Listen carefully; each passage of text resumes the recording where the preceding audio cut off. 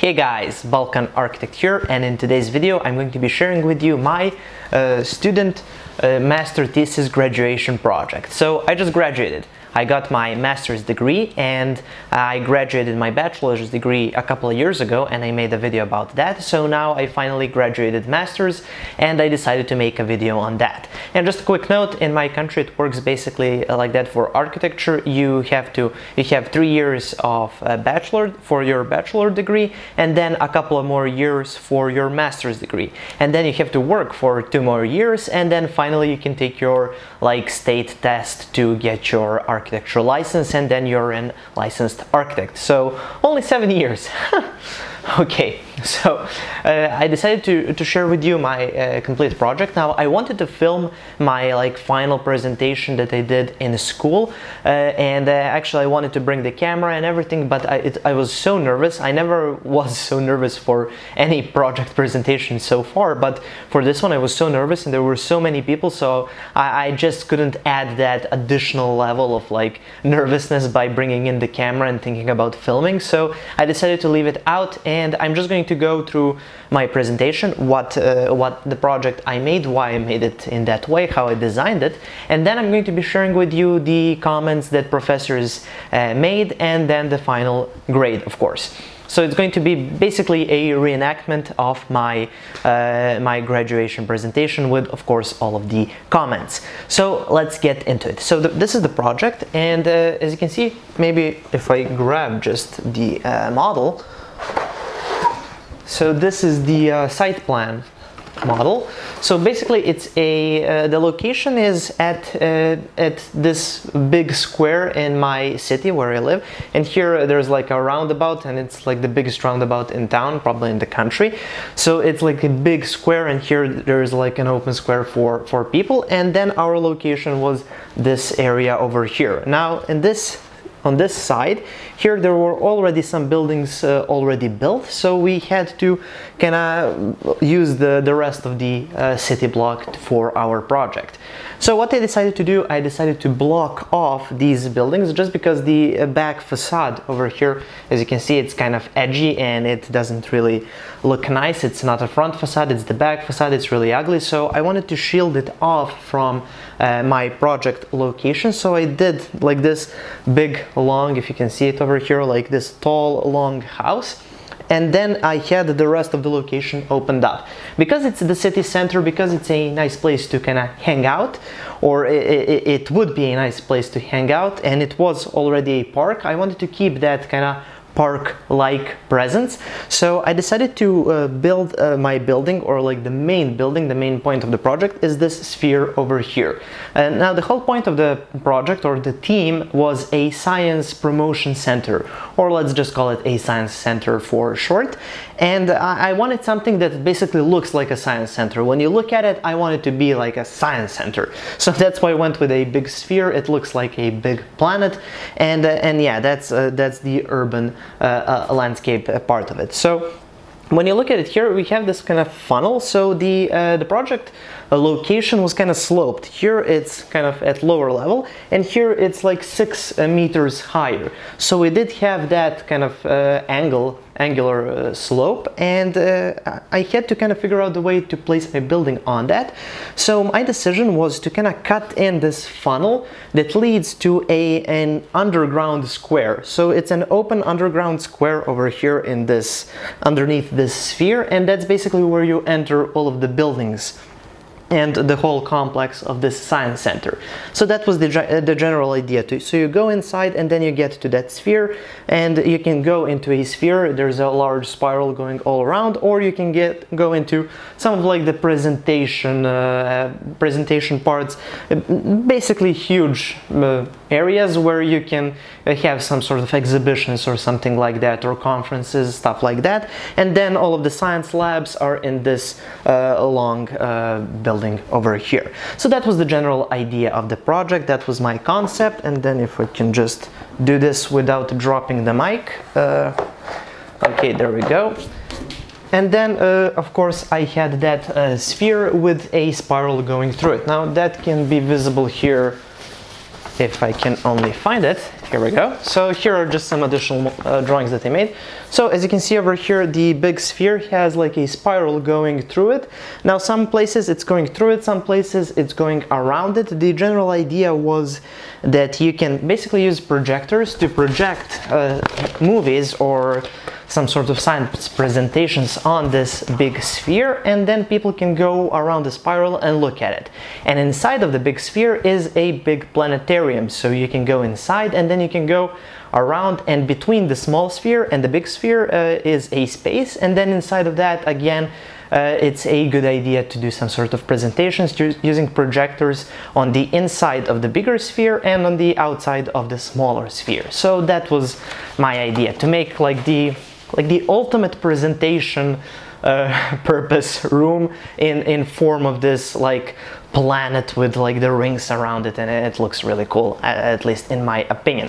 So that was the general project, that was the idea behind it, and here you can see all of the drawings. Now I will do some additional filming and then I'm going to be inserting inserts. You're probably seeing it already, so I shouldn't probably talk about it, but anyways, so that was my project and that was my general presentation. I'm nervous now. I was horribly nervous back then, so it wasn't that good of a presentation, I must admit. But anyways, that was the presentation. So now I'm just going to be sharing with you what the professors said. So it's like a team of judges that judge your project, and then they say, do you pass, do you not pass, and which grade do you get. Now keep in mind that I got the best grade, 10, and I think I was like between 9 and 10, and they kind of nudged it in the 10 direction. I know what I missed, what I didn't do, and I'm going to be talking about that, of course. But first let's go through the comments, and then I'm going to comments from the professors, and then I'm going to be talking about some of my own comments and what I think of the whole process.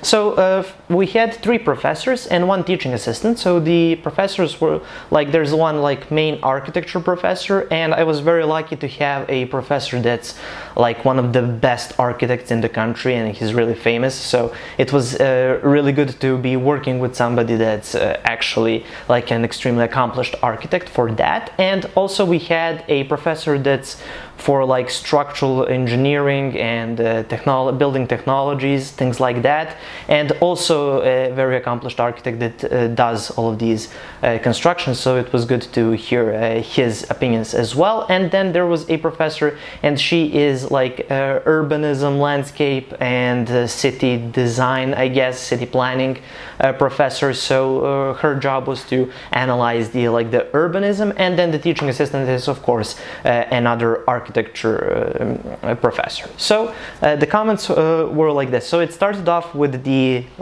landscape professor, or the urbanism professor. I'm not really sure how it's called in English, or how do you call it in other universities. We call it urbanism. I know it's like city planning or something like that, or in others, so I'm not really sure about the terminology, but let's keep going. So she had just a few comments. Unfortunately, she didn't really comment the the urbanism and the landscape design of my building. The only comments that she had were, if I can just grab one of the drawings. So here in the floor plan for like this long building, if you can see it, here my structural cores, which house the elevator and the staircases, are way too close to the entrance of the building. So basically you don't have a large lobby, and it's in the city center, so it's really cool to have a large lobby in buildings like this, and my building doesn't, so that's a definite mistake. So she just commented on that and didn't really comment on any of the let's say urbanism points of the project, which was kind of disappointing, but I guess she didn't really have that many negative points about my project. My personal opinion is that my project really fits very well in the city center and in the project location, but again I didn't really get that many comments on that topic, which was a bit disappointing for me.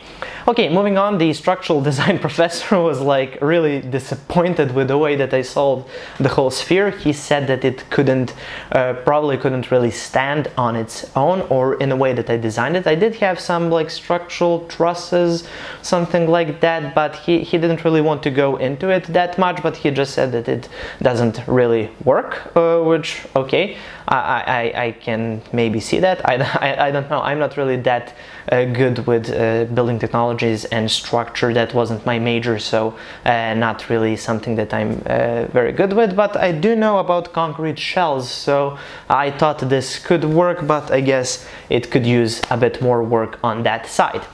So that was his comment, and also he made additional comments, for example, again for this floor plan, which again I must agree it's a terrible mistake that I did make.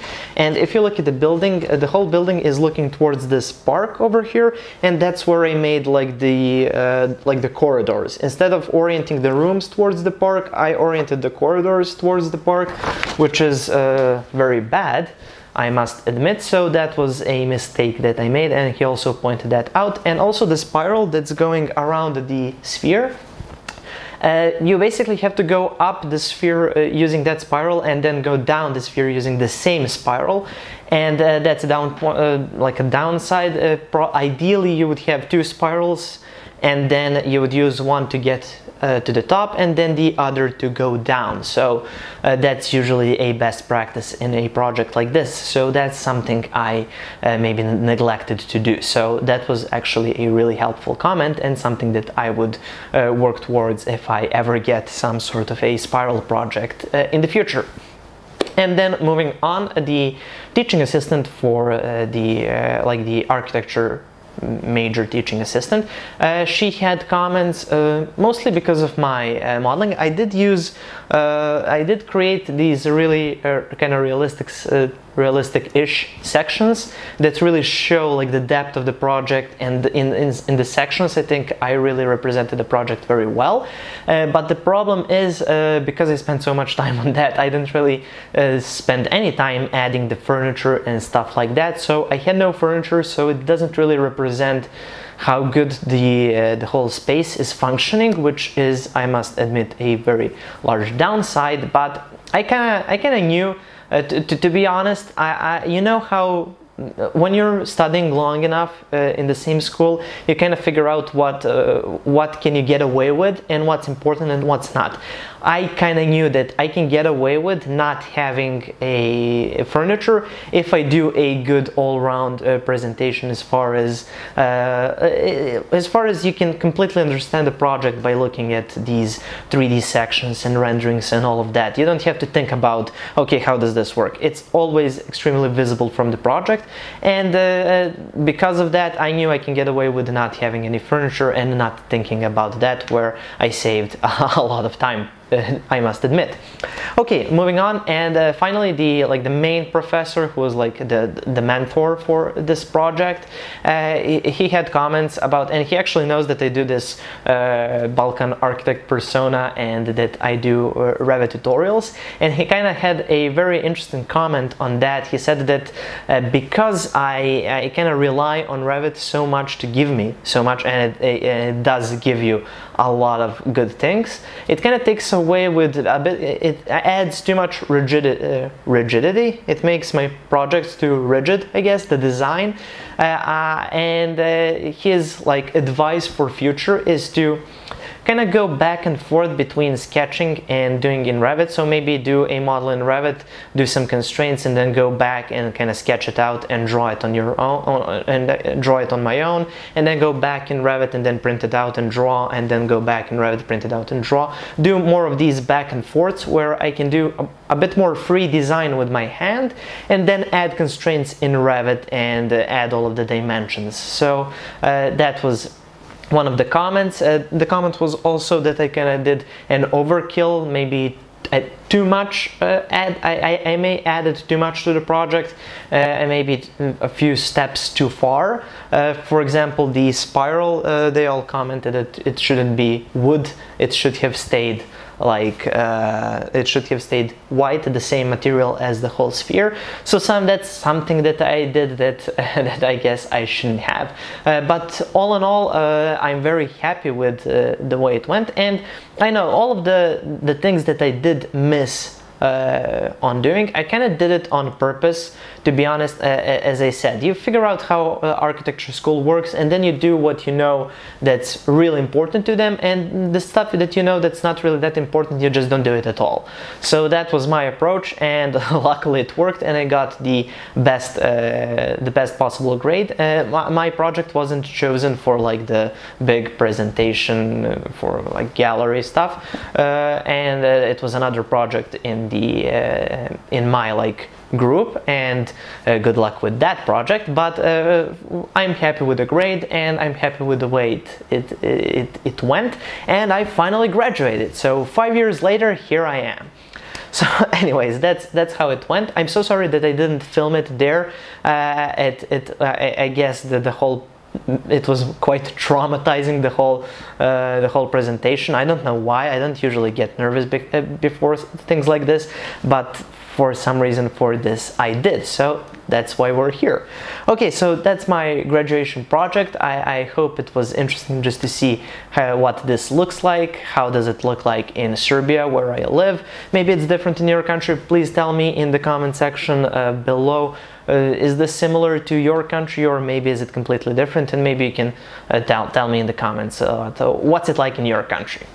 Okay, so yeah, that concludes this video on my project. Thank you for watching. Please subscribe, like, and share this video, and I'll be back in a few days with another regular Balkan architect tutorial. And also, one more thing, if you want to get all of these like project files, the Revit files, the 3D printing sphere that I did for my model, I have a video on that, link in the description. If you want my renderings, all of this stuff is available on my Patreon, first link in the description. Also there you can find some of my advanced Revit courses, all over 1 hour long.